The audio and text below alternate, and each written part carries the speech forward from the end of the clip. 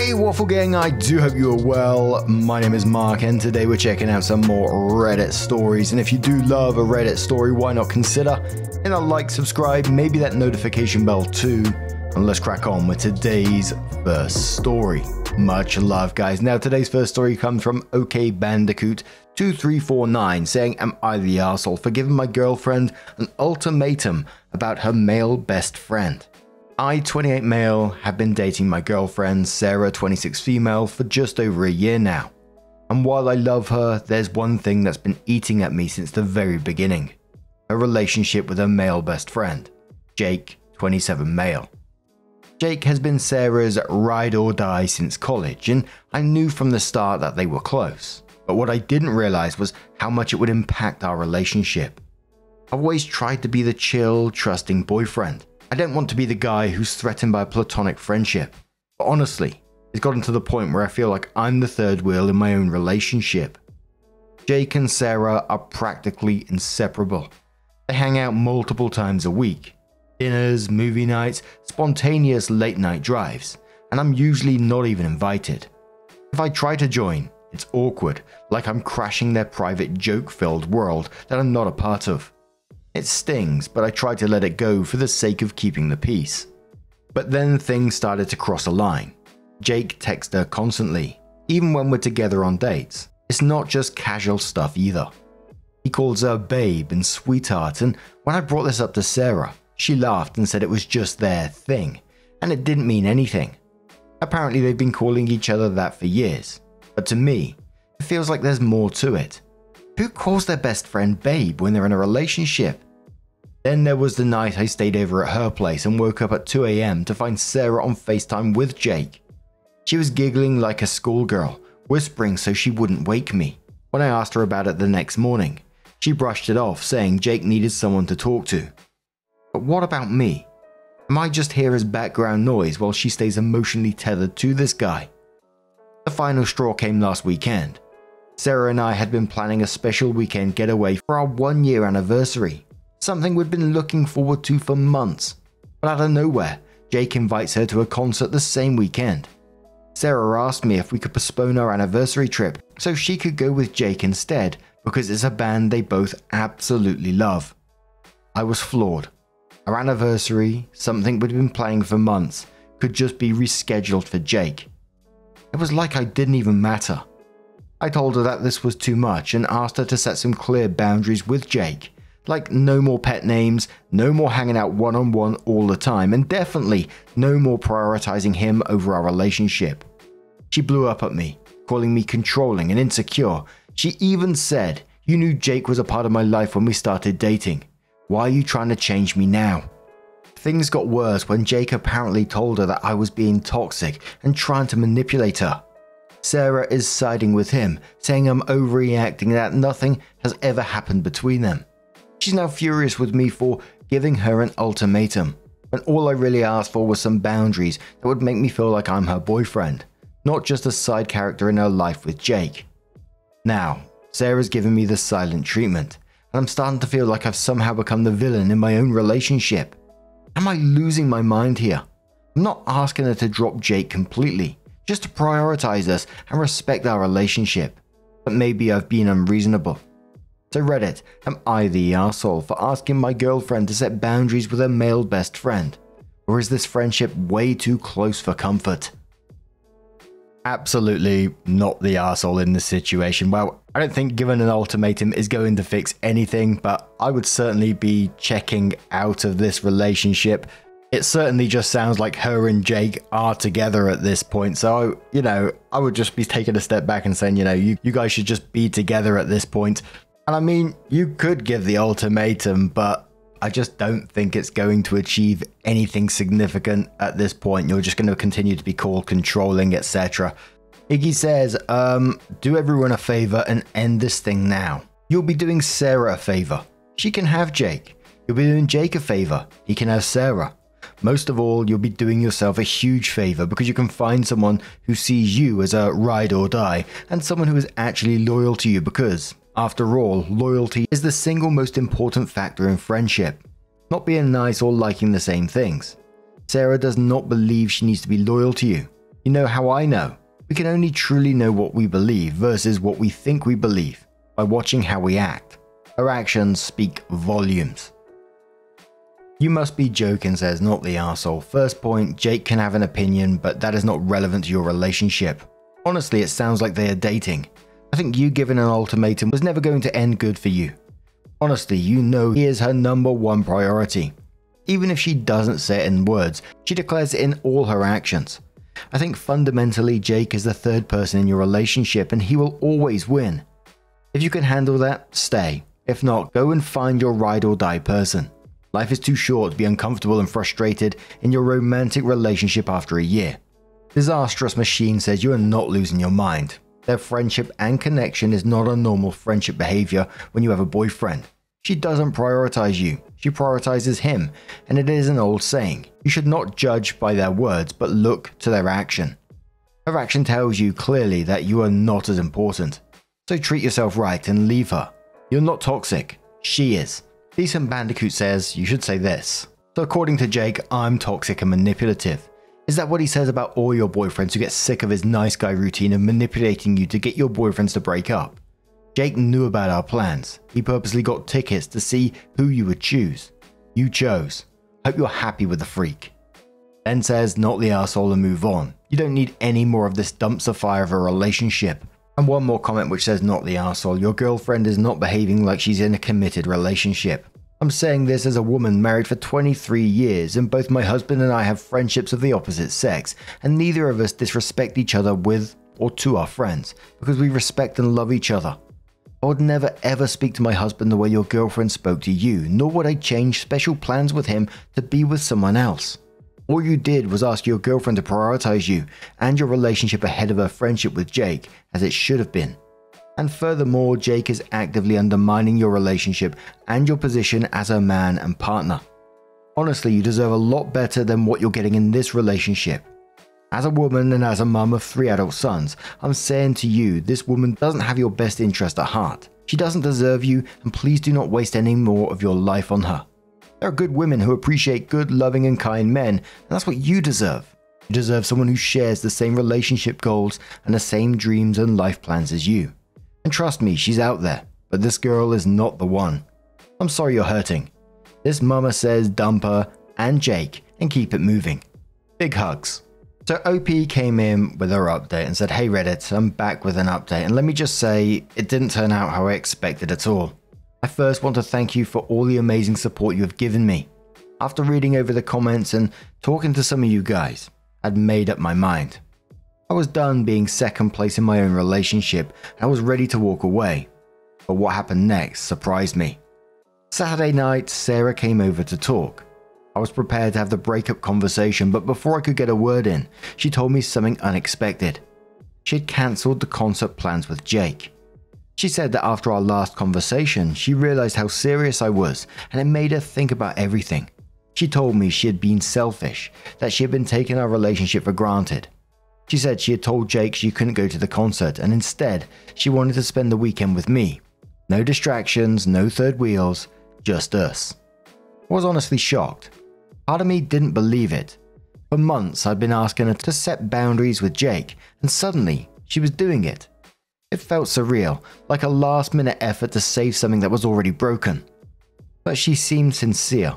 She apologized not just for the concert situation, but for all the time she had ignored my feelings, dismissed my concerns, and prioritized Jake over us. She admitted she had been blind to how much it hurt me, and said she didn't want to lose me. It was emotional. She was crying and I could see how much it scared her that I was about to walk away.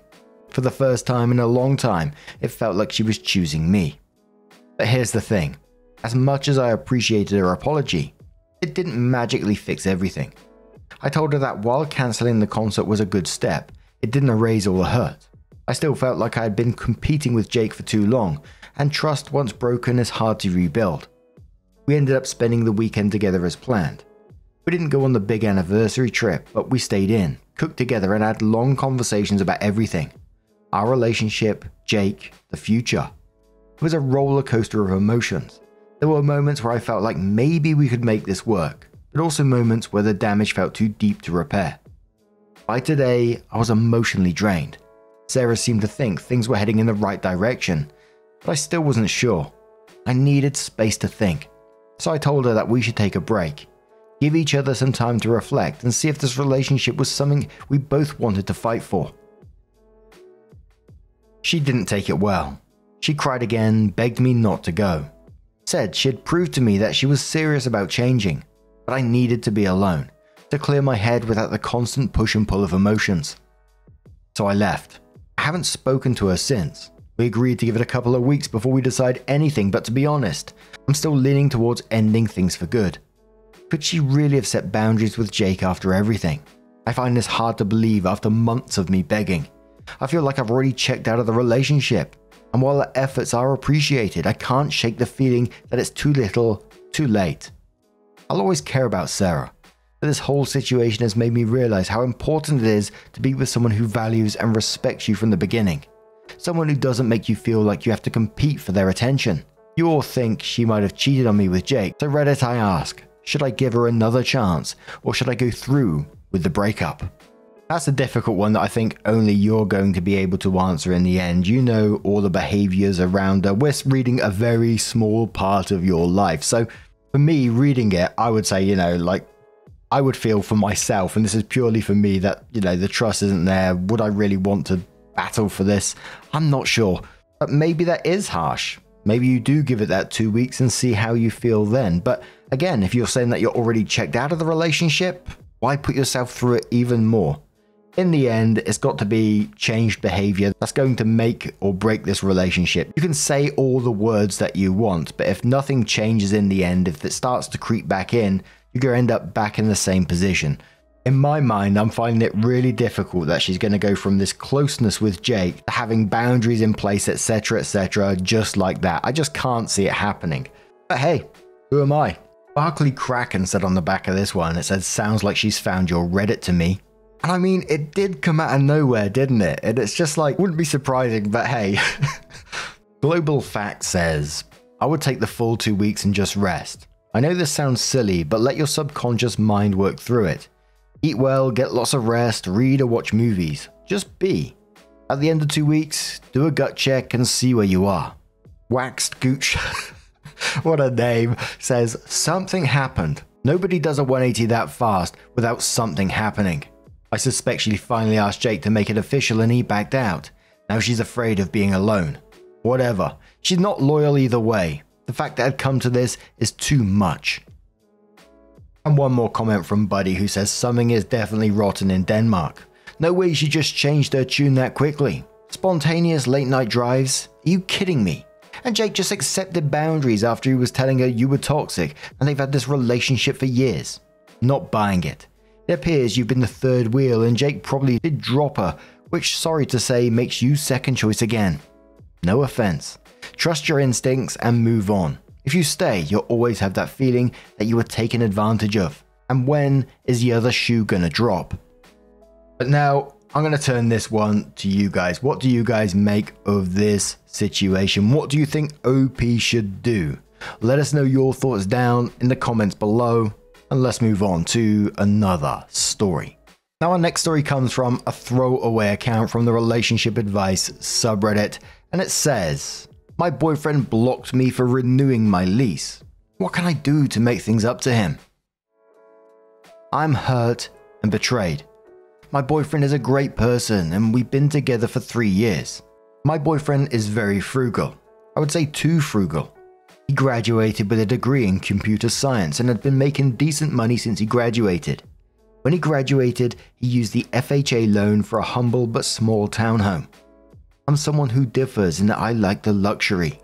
Last year I got a nice high-rise apartment in a major metropolitan area and signed a 14-month lease. With that, my rent was $4,100 a month. Eventually, with other bills, I was not able to afford it. My boyfriend's mortgage is really cheap because his place is extremely cheap. Mind you, his townhouse is only a 2-bedroom. My apartment is only a 1-bedroom, but that's what you'd expect. You're paying for the view, it's near the top, the concierge, and the luxury experience. My boyfriend and I had a talk because I needed his help. He would cover half my rent and then I would either move in with him or get a cheaper apartment. I could even stay in the same apartment and switch to one of the cheaper ones. I would have tried to move in with him, but not at his place. He agreed that he could move, but we still couldn't find a place that works for both of us because he's so cheap. Anyway, I realized him and I will be getting married soon, so it's better to renew my lease and enjoy the high-rise luxury for one more year. I was dreading on telling him, but last night I told him. He was pissed. He said, "So you expect me to pay half your rent again?" I told him, "Well, obviously." He said, "Have you considered I like nice things too, but it's hard to do that when I'm sending you $2,500 a month." He said, "I would work with you if you were just bad at managing your personal finances and try to teach you." He told me it's worse than that and that I'm selfish and trying to take advantage of him. I was angry at him accusing me of trying to take advantage of him. That's not true fucking at all. I love him, and the fact that he said that hurt. He just hung up and blocked me everywhere. I'm going to head to his townhouse today so we can talk about this. Any suggestions? I hope he came in with an edit straight away saying, I'm taking accountability and going to cancel the lease. So you can imagine where these comments are going to go. The entitlement is going off the scale on this. It was when the post started and it said, like, I'm hurt and betrayed. Yet you sneakily renewed your lease, expected him to continue to pay $2,500 a month. And then you're all shocked Pikachu face that he thinks that you're taking advantage of him. Of course you are. But Jess says, so you aren't able to pay your rent by yourself. You asked your boyfriend to save your ass. He did with a condition that you find a cheaper place or move in with him. You decided to renew the rent that you can't afford without telling him, and you expect him to keep paying for half your rent. And somehow he's the one at fault, and you're the one mad about the situation. You are kidding, right? This can't be real. Moggy Man says, yikes, with all due respect, OP, you come off as pretty entitled here. Shelling out $4,100 for a one-bedroom high-rise apartment just for the luxury aspect is pretty telling. More telling is your boyfriend paying for half of that, when you say yourself he is pretty frugal and has a home. And you saying, well, obviously, when he asked if you expect him to pay half of your rent again, for an extra year, which comes to $30,000. Little wonder he blocked you, quite frankly, and you have the audacity to feel hurt and betrayed. Wow. Moose Planer says, a lot of people reading this don't even make $50K a year, much less than to have that to spend on just rent alone.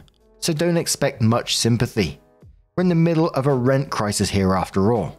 Anyway, your boyfriend is entirely correct. I was prepared to take your side because couples should deal with problems rather than block their partners, which is usually a manipulative act. But in this case, you found the one situation where it's completely in the right.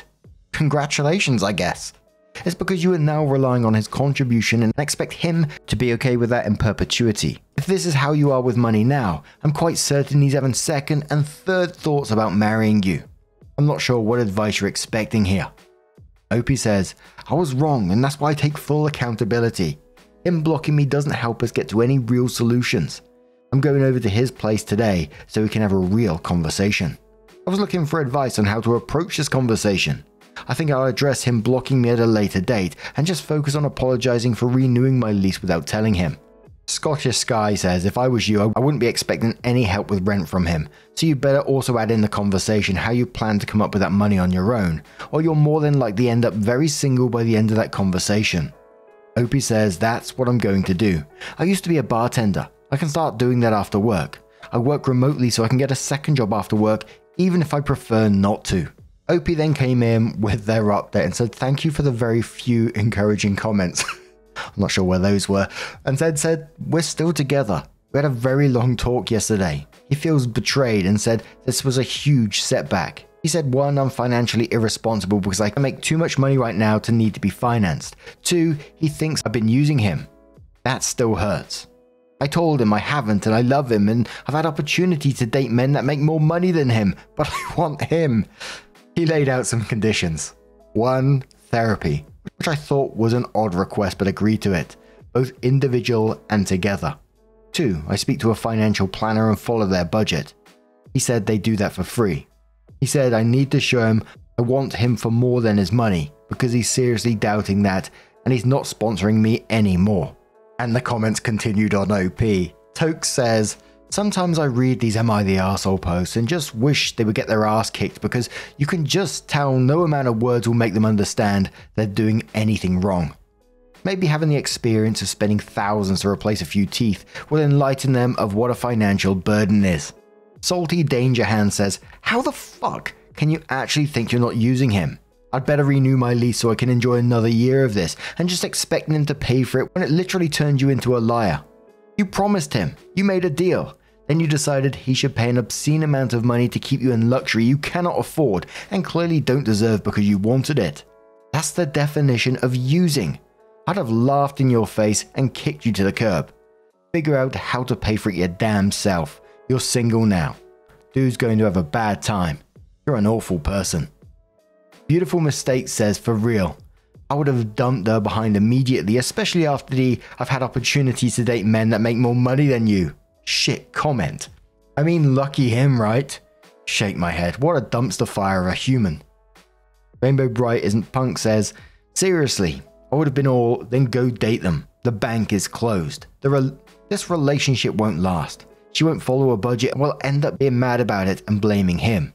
You can already tell therapy won't do anything for her. And you know, I felt exactly the same, that this relationship isn't going to last for those reasons that the comment said, and because she's expecting like a different standard of life. Always going to be expecting more, and at whose cost? But what do you guys make of this situation? Let us know your thoughts down in the comments below. Now, just a huge thank you for being here today. Get involved in the stories. Your love, your support, your time always means the absolute world to me. So thank you so much. And hopefully I'll see you in the next one. Take care and much love.